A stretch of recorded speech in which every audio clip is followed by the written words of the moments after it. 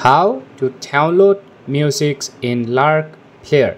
So in order to do that, you have to open your Play Store and search for Lark Player and simply download this application.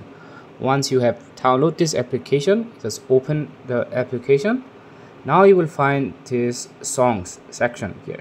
Alright, so from here you have to simply you can simply find all the musics in your Android device.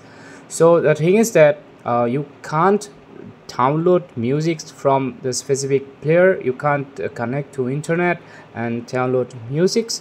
That's not possible. This is simply a player. This will detect any audio or music file in your device and it will reflect in this particular section. So you might be thinking how you gonna get music. Simple, you can download from YouTube, Spotify, or any other source. That's you can figure it out. That's pretty simple. So once you download music on your device, you will find the music in this player. Just open Lark Player. And go to the songs here. You will find every music you have downloaded in this part. So that's how you do it. Hope this video was helpful. Thanks for watching and have a great day.